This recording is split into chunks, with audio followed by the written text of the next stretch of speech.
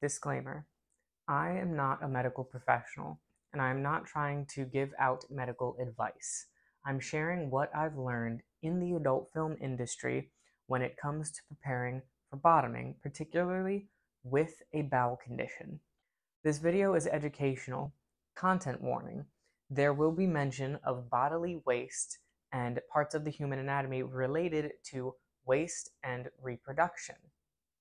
If you are sensitive to these topics, please click away. So in this video, I'm going to talk about what I've learned when it comes to bottoming with a bowel condition. For myself, I've been diagnosed with irritable bowel syndrome, which means that my bowels, particularly in the lower intestines, are very sensitive to all sorts of foods, usually things that don't bother other people. Mine leans more towards diarrhea, so everything just goes way too fast. In this video, with regards to cleaning yourself out, also known as douching, the most important thing is that you need to get to know how your body works. Is your metabolism fast or slow? Are you sensitive to certain foods and not to others? How do you respond when you eat a lot of cheese? Is it different for hard or soft cheeses? And how does your body respond to an enema? It's important to test all of these things out for yourself before you actually implement them. When it comes to equipment, I've tried out a lot of different things and I've settled on what works for me, but I urge viewers to find what works for them. In my work in the adult film industry, I bottom more often. And when I do bottom, it often is for very large men. So I need to make sure I'm cleaned out very thoroughly, particularly because my inner sphincter, which is what caps off the sigmoid colon, which you have the end on the outside, the anus, and then the inner sphincter, and that one, also known as the second ring, is fairly shallow in my body, so many men will often reach it. I often can reach it with one of my fingers. So let's dive right in and talk about diet. So there are a few things that I would avoid for anyone, and that is fast food. It often is way too salty and greasy, and your body is not going to process it very well. I also tend to avoid leftovers because in the reheating process, it's more likely for bacteria or any sort of other thing in it to survive, or for something in the food to have gone bad and for you to not be aware of it. I also typically will avoid heavily processed carbs. I typically won't eat white bread, but I will eat homemade sourdough or just most homemade bread. I also typically try to avoid anything that's really high in fat. Fat often can make things kind of slow down, which can be good, but it also can make things very slimy. Something very important for most people is to avoid spicy food. That, at least for me, since my bowels are very sensitive, can stimulate things and get it to go way faster than it needs to. It also can be uncomfortable when it's all coming out. I also typically will avoid softer forms of cheese and some forms of dairy. Milk is typically fine for me. My preference is for fat-free or 1%, but soft cheeses tend to work through me a little bit faster than they should, or make things very soft, which is harder to clean out. The final, and I believe the most important thing to avoid, is anything heavy in sugar. Fruit is great, but eating a lot of it when you're planning on bottoming can often get in the way. Sugar causes inflammation, and when your intestines are inflamed, they overreact to things, and they push things out a lot more than they should. It creates a lot of discomfort. A lot of these foods can cause that discomfort and inflammation as well as bloating, and not only does that not look and feel great, but when you're cleaning out, it can become a problem because it pushes more things out than you want it to. With all of these foods, it's best to start implementing this about 2 to 3 days in advance, but it does depend on your metabolism. My metabolism is very fast, but my body adjusts a little bit slowly, so I always start 2 or 3 days in advance, as well as for some of the other things I'm about to talk about. Now, for foods that are good for you, complex carbs are wonderful. A lot of good fibers. Of course, you don't want too much fiber or it's going to push everything out a little bit too much. It can cause diarrhea and discomfort. And for me, hard cheeses work very well. A lot of people say when you eat a lot of dairy, it can stop you up. But those hard cheeses have a little bit less water, and sometimes they have less fat as well. And for me, it slows things down in a good way. This is very dependent on your body, and I highly recommend trying it out to see what it does for you. Now on to other more chemical things that I ingest that help. Alkaline water, for me, helps slow things down and calm my digestive system. I have a particularly acidic environment in my bowels, but alkaline water helps balance that out, and for me, it's helped ease diarrhea and make things just run a little bit more smoothly, a little bit slower as they're supposed to. I often used to go to the bathroom up to 6 times a day just to defecate, and I've cut that down to 2 or 3, sometimes 4, with the use of alkaline water. Now, specifically when it comes to bottoming, 2 days beforehand, I start to take some antidiarrheal. The brand name is Imodium, but it's loperamide hydrochloride, and it binds to receptors in your intestines, particularly the large and small intestine, that stop convulsions. This allows your intestines to pull out more water and more salt to make things more solid, and solids come out a lot more easy than liquids. So with loperamide, I typically will take one 2 days before, one in the morning and one in the evening the day before, and then the day of, I'll take one in the morning. And then if I'm bottoming before, say 3 or 4 p.m., that one in the morning will be my last one. But if it's in the afternoon, I likely will eat something that day just to keep my energy up, and then take another one when I begin the cleaning out process. This helps slow and stop everything so that way it comes out a lot more easy, a lot more solid. Something else I've recently started implementing, and this may be surprising, is taking a laxative the night before. Mine of choice is milk of magnesia. It's very gentle on the stomach. It's fairly neutral tasting. It doesn't cause any sort of gas or bloating. Magnesium also is alkaline, so it works along with the alkaline water. It may seem counterintuitive, but when you take it 6 to 8 hours before you're bottoming, so really just the night before to ensure it works its magic, it helps clear things out, so you're starting with a clean slate rather than being stopped up. Many people don't know this, but you can be constipated and have diarrhea at the same time. With this, you'll have diarrhea, but it'll take multiple trips to the restroom to get it all out, 2 or 3, because it's just stuck up in there. Your intestines don't want to let it go, even though it is loose. So this stops that, it clears out everything, and you just can start a little bit more easy. Next, I want to talk about equipment. I'll describe what I use and how I use it, and then I'll show you, so that way if you don't want to see these items, we can skip right over it. First is the actual water spout itself. There's 2 main schools of thought on this. Using a shower shot, which is an attachment that you screw into a shower head and you just insert in the shower, and it's just a steady flow based on how high you have the water. This is dependent on your water pressure in your shower, the head of the nozzle, because there's a lot of different ones. You can get metal or glass, you can get different shapes. You also can get silicone ones, or all sorts of things. There's a lot out there. The advantages to this are that it's a lot easier to clean up because it's all in the shower. You can just get a nice bleach spray and spray everything off when you're done to ensure that there's no harmful bacteria or anything lingering. The con to this mainly is that you can't see how much water you're putting into yourself.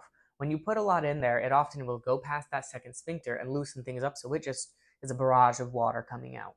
I've had times where I'll be using this and it just keeps coming and going and coming and going. But that's because my intestines are very sensitive. Taking the Imodium, as I've described, and taking the laxative do help this to some degree, but a shower shot is not my preferred method. What I use, typically, is a bulb. These enema bulbs you can purchase at all sorts of drugstores, but they typically are filled with a saline laxative. So if you're going to use it, be very wary because it'll keep things going. If you've taken a laxative ahead of time, this can also be harmful because it can cause convulsions that are very uncomfortable. Typically, an enema bulb is not very big, larger than a turkey baster, but you'll see in a minute. And there's different sizes of nozzles that you can attach to go deeper or more shallow. This is my preferred method because it's portable and it's easier to control exactly how much fluid you're putting up inside yourself. I don't have a shower shot, so I can't quite show you what it looks like, but if you just look it up online, it'll come right up. An enema bulb, however, mine is this. They're typically around this size. Some are clear, some are not. They're fairly soft, spray air out of them, and I have 2 different nozzles. I prefer the white ones because they're easier to see and easier to clean. I always disinfect all my equipment when I'm done with it. Next, we get on to the tool to physically and manually clean things out without liquid. The objects of choice are toys such as dildos and vibrators and butt plugs. Um, Something I recently discovered that's a type of pump, and your fingers. This may be gross, but it does help show what's going to happen when you actually have a physical object pushed inside there. Water behaves very differently in your bowels than an actual physical solid object. So, a dildo or a vibrator. The advantage to those is that they can easily replicate the size of a penis that could be going inside you and the motion of it. You also have a lot of control over it. This, however, should probably be done in the shower in case anything does come out. I mean, you can put a towel down, but for cleanup, it's easier to just do it in the shower. Fingers, however, you can really feel what's going on in there, and if you don't want to hear anything gross, skip ahead maybe 15 seconds. But with your fingers, you can put them in there and find if there's any fecal matter, and possibly even pull it out. It does help, and it does let you know where you are. As I mentioned earlier, you want to clean everything very thoroughly with soap and disinfectant. Moving on, for the pump I have, it has 3 ridges and some hooks on the outside so it doesn't all go inside, and a pump like a blood pressure cuff. You inflate it just a little bit so it's more rigid, insert it, and then pump it, and the tip expands. When this comes out, it helps hold open more of your bowel to let things in there fall out. You can think of it as if you put your hand inside of something like this and then made a fist. It has a larger area, so when you pull it out, it opens things up and lets things fall through. First, we have a dildo. I prefer something fairly large because it helps warm you up for whatever is going inside you. I also am a little bit of a size queen, so I like them bigger. This one is nice because it is fairly realistic looking. It has the ridge along the head, it has veins, it has balls also with ridges, and it has a suction cup so you can stick it to the shower wall. And because it's clear, you can see fairly easily if there's anything on it. It also has a nice pliability to it, so that way it's not too uncomfortable. And it is a little bit more rigid than I may like, but it's realistic. This one also is quite long. It's longer than my hand, so it definitely will reach the second sphincter, and it will ensure that whatever is in there is being brought to light. Next, as I mentioned, you have your hands. Your hand size does change this, but usually it's relative to your body, so it should be nice. It's a great way to warm up because you can start small with one, move up to however many you need. You can feel things much more thoroughly, and you can feel much smaller particulates. There may be something that you can barely see on a toy, but if it's on your hand, you can feel it. Moving on, we have the pump I mentioned. This one I actually got from Amazon. A seller contacted me, they wanted me to try it out. It's very soft silicone, and as I mentioned, it's almost like a blood pressure cuff. So it naturally it has a little bit of slack in it, so I'll give it a pump or two, get it nice and rigid so I actually can push it up in there. It takes a lot of lube, and I'll typically go this way with these going on the top and bottom of my crack. So you put it in, you want to get it all the way, and it is fairly long. It's not quite as long as my hand, but it can almost reach your second sphincter, but it absolutely will clean things out. And I'll count the pumps to show you how big it can get so you can understand. You have 1, 2, 3, 4, 5. This is typically where I stop, and it may seem fairly large considering you haven't warmed up to that size, but it's soft. Your body can squeeze it out. I often will go 6. I've never gone beyond that because this is plenty big. And then once you take it out, you just twist this a little bit, and you can hear, oh, it drains and you're all good to go again. And then you can just clean it off and do more rounds as needed. This I always will do in the shower, and it has helped quite a lot in figuring out if I'm clean or not. Finally, we have the method. So I have these 2. The shorter one I typically will start with. I'll do a shallow wash, let sit for a minute, and then sit on the toilet, relax, let it all come out. Then I'll do a deeper one. You always want to use lube if you're putting anything inside yourself. This one always goes into my second sphincter. It sprays out from all sides. I'll push that in there. Sometimes I'll even do this on top of that to clean out more shallow and deep at the same time. Let it sit for a few minutes, get on the toilet, and relax and let it all out. If the penis that's going inside you is not particularly large, and your second sphincter is not very shallow, you really don't need to worry about cleaning out so deep. It's especially aggressive if you have any sort of bowel condition. When I do insert these, I'll either put one leg up and put this underneath, or I'll squat down on top of it. It may be a little bit uncomfortable, but it does work. Depending on how that's coming out, sometimes one or two squirts and it comes out clear. You're all good. For me, though, I typically need a little bit longer, and I'll do another shallow one again, and then I like to wait a few minutes to let things settle, see what's happened. This I then will repeat based on whether or not I'm done. And you know you're done when the water comes out clear.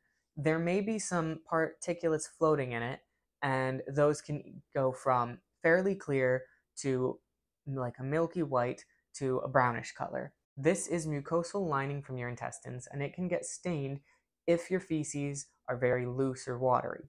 If it is coming out with the clear mucosal lining or the milky white mucosal lining, you're perfectly good. And often near the end of cleaning out, you can wait a little bit and some of that will come out on its own. This entire process is highly variable and based on how you feel and what you need. You may only need to go shallow a few more times after the first round, or you may need to go deeper twice in a row just to be sure.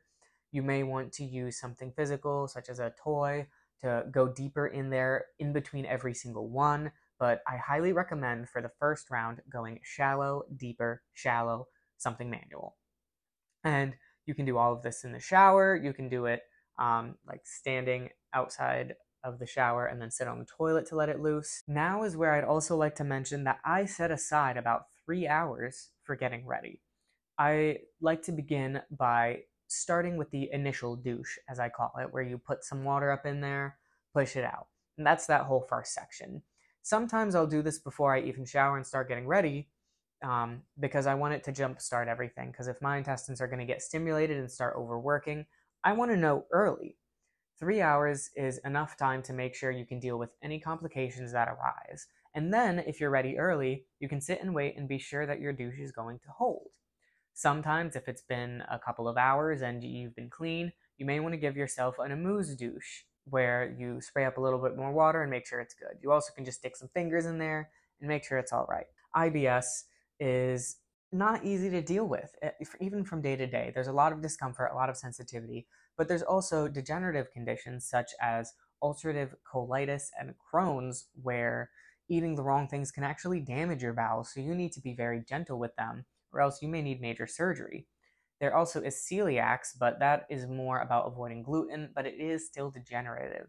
So the state of your colon can vary widely from person to person, and what works for you may not work for someone else. You may be watching this video and think, this is way too much work. I never need to do all that.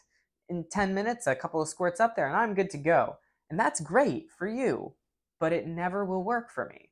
As I mentioned before, I start shallow, go deeper, go shallow again, and then do something manual, such as a toy or a finger or the inflatable thing I showed earlier. And then repeat as necessary. But what I may not have mentioned is in between each of these rounds, I like to take some time, maybe 5 or 10 minutes, to let my body settle, let any convulsions that are happening calm down.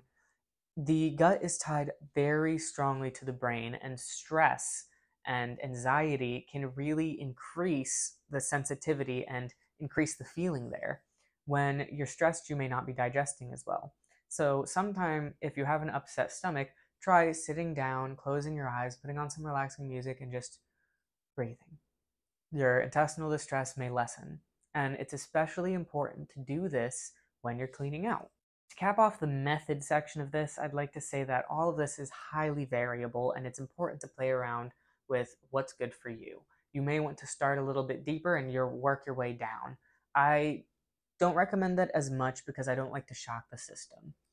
I'd also like to mention that it's very good to use around body temperature water, maybe not quite that warm, but warmer water because it's more natural for the body. I do, however, like to finish off with some cold water because that kind of wakes things up. And since I take time at the end to make sure everything's all good, if everything gets stimulated by cold water at the end and then something more is pushed through, I'm aware. But if I'm pressed for time, I absolutely will not use cold water, except maybe at the beginning for the same purpose, to jumpstart things and push it along. So to cap all this off, you have the diet that you eat around bottoming, the equipment you use to clean yourself out, and the method with which you use that equipment. I know I didn't talk that much about using a shower shot, but that's not really what I do. And this video is more about sharing what I do with you. So do take everything I've said here with a grain of salt. You need to know your body and explore, experiment, see what works for you.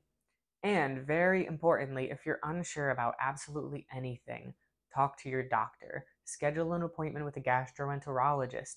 Don't be afraid to talk about things that are a little bit gross. You may tell your doctor that you are always stopped up or things move too fast, and you might in fact have a bowel condition that you didn't know about. So, if that does happen, it's important to get it tested because if it's something degenerative, you could be harming your body without even knowing it. So, for everyone, stay clean, stay tested, and have fun bottoming out there. See ya.